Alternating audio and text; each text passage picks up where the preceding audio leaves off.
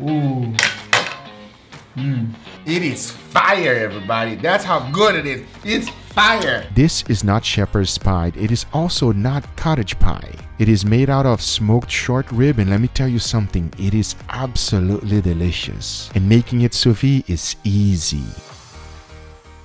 And of course, we start off with beautiful short ribs. As you can see, they have great marbling, and it is exactly what you're looking for whenever you're buying beef. Just by the appearances, you already know it's gonna be something special. To season them, it does not get any easier than that. You only need salt and pepper, nothing else. Because the next ingredient is what's gonna take this one to a whole new level. And I'm talking about smoke. I set my smoker to 225 degrees Fahrenheit and put them in there. You wanna smoke them for a total of 2 hours. That will give a nice smoky flavor to these beautiful short ribs. As it was cooking, it gave me enough time to make the sauce. So I started with a little bit of olive oil, and I throw in a whole chopped up white onion. Cook it well until it's nice and translucent. Then I throw in some tomato paste and mixed everything together. As this is cooking, you will notice that you will have a little bit of fond left in the pan. To deglaze it, I like to use red wine. White wine will work just fine as well, but I feel like the red one gives a much better flavor. Once the wine has completely evaporated, it's time to add the next ingredients. So I threw in a bunch of shredded carrots, mix it well, and let them cook for 5 minutes. Now this ingredient is very special. You can definitely make it at home, but be ready for a marathon. And it is demi-glaze. These are quick and easy, and you can buy a bunch of them online. Just throw them into the sauce and mix everything together. Because I'll tell you one thing, this demi-glaze makes everything taste incredible. And to add even more flavor, I threw in a little bit of Worcestershire sauce, mixed it well, and my sauce was ready.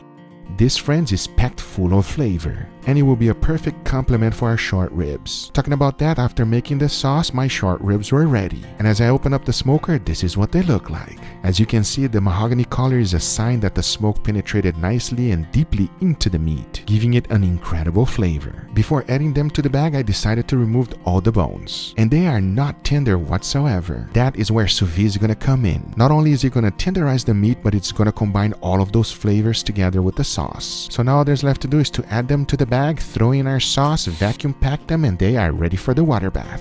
But first, we also have to make our mashed potato. And let me tell you something, they are super easy to make. Into the bag, I threw in a bunch of potatoes. Remember, exact amount and ingredients always in the description down below for you. Followed by cream cheese, butter, whole milk, salt, and a little bit of white pepper. Vacuum pack the bag and it's ready for the water bath. Talking about that, I'm cooking these potatoes at 180 degrees Fahrenheit for 2 hours. The short ribs, however, I'm cooking them at 180 degrees Fahrenheit for 12 hours. And I really can't wait to taste them.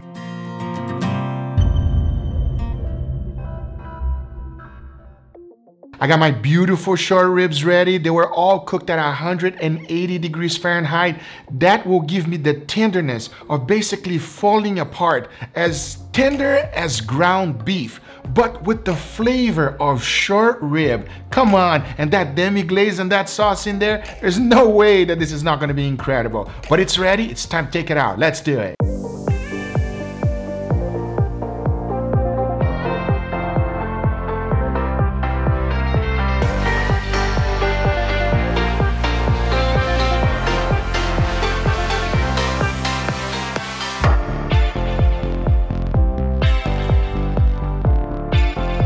If you could only smell how wonderful it smells, everybody. The smokiness really comes through as soon as you open up the bag. Now here's the deal. The only thing left to do is to assemble. It's very easy to do. Now with mashed potato sous vide, you can normally just mash it with your hands. That is good enough for 99% of the applications. But for this one here, I recommend passing it through a ricer, a potato ricer, so that you have a nice smooth texture throughout the whole thing versus having some lumps, which you can have whenever you're smashing it with the bag. With all that being said, all there's left to do is to put it together, put it in the oven so that we get a nice little crunchiness of that mashed potatoes on top, and get ready to serve. I know it doesn't look that good right now, but watch this.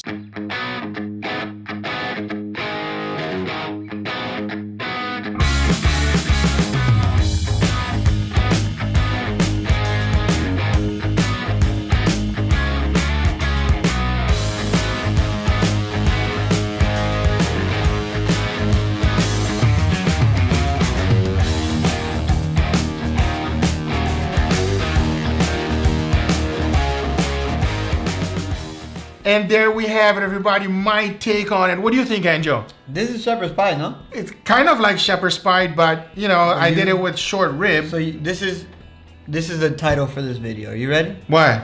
I made shepherd's pie good. Why? You don't like lamb? Lamb is amazing. Yeah, but I mean, mashed potatoes and lamb. I don't. It's not really me. I like this better. Well, they have also cottage pie, which cottage pie is made with beef, like ground beef. So I guess this one is cottage pie more. I don't know what it's called, everybody. Shepherd's cottage.